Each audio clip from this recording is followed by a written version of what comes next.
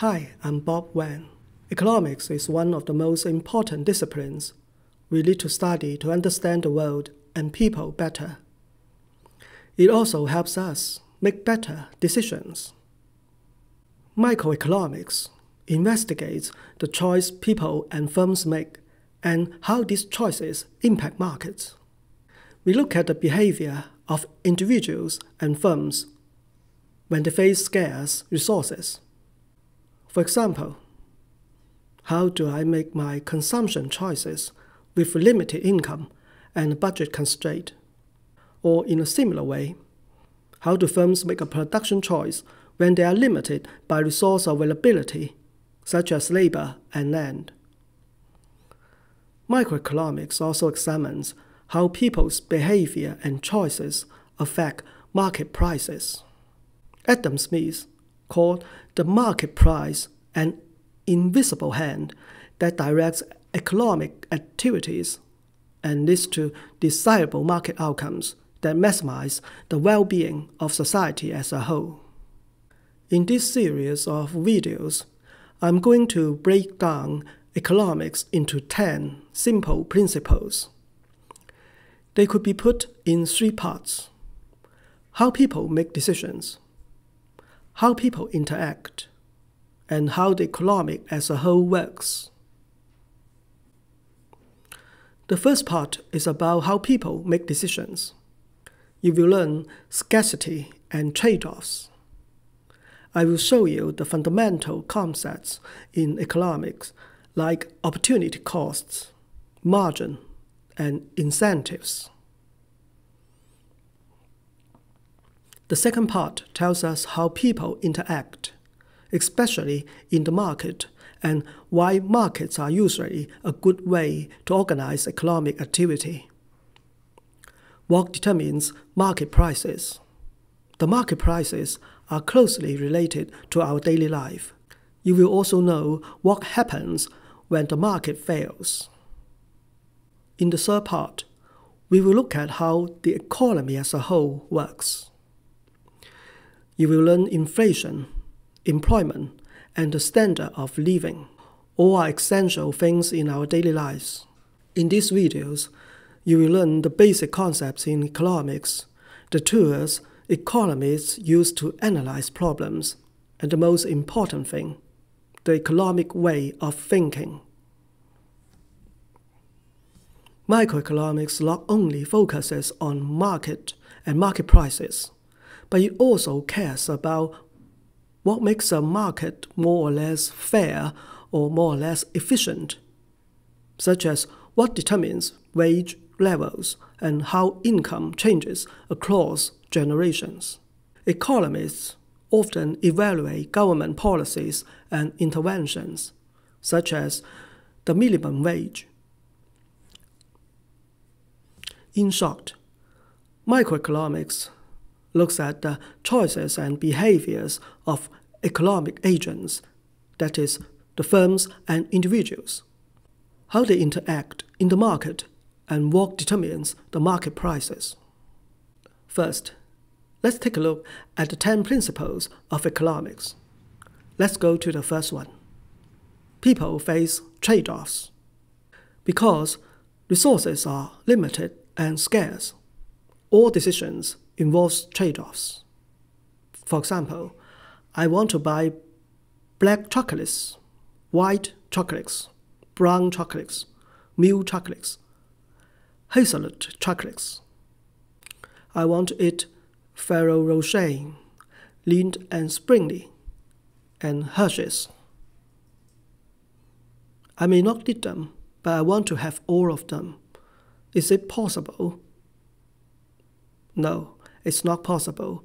I cannot have all of them at the same time because my budget is limited. So I face trade-offs. If I have $5 today, I will have to consider which brand I should buy or whether I should buy chocolates today. I may spend that $5 on textbooks. How to spend our money and how to allocate the resources is an important issue we deal with every day. You have already heard the saying, there's no such thing as a free lunch. There might be free lunch in the sense that we don't need to pay money for it, but it is not free in economics because you have to give up some other things, such as time. You give up spending time with your friends. Time is the most valuable resource.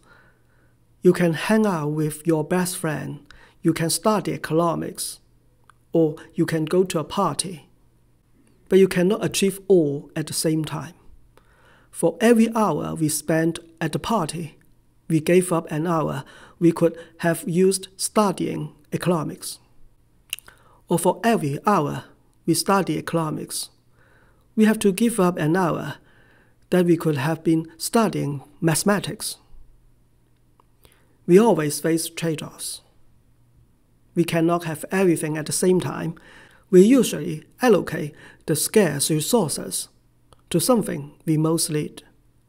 When we look at the firms must allocate the inputs and resources efficiently as well. For the whole society, it also faces scarce resources. Society has to decide what jobs have to be done, how many goods and services we should produce, and how the goods are distributed. A society faces three types of trade-offs. The first type is between guns and butter. Guns stand for national defense, and butter stands for consumer goods. The more a society spends on national defense to protect its people, the less it can spend on consumer goods to raise its people's standard of living. Also important in modern society is the trade-off between a clean environment and a high level of income.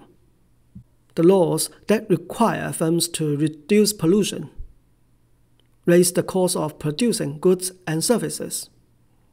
Because of these high costs, the firms earn smaller profits, pay lower wages to workers, and charge higher prices to consumers. The cleaner environment and the improved health come at the cost of reducing workers' income. Another trade-off society faces is between efficiency and equality. Efficiency means the society is getting the maximum benefits from its scarce resources. Equality means that those benefits are distributed uniformly among society's members. We could represent the economy with an economic pie. Efficiency refers to the size of the pie, and equality refers how the pie is divided into individual slices. Think of the government here. Social welfare and unemployment benefits come from tax. In other words, the government takes money from the rich people and gives it to the poor.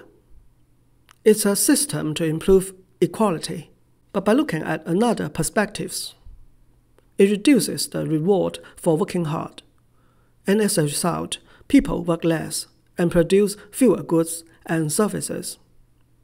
When the government tries to cut the economic pie into more equal slices, the pie gets smaller.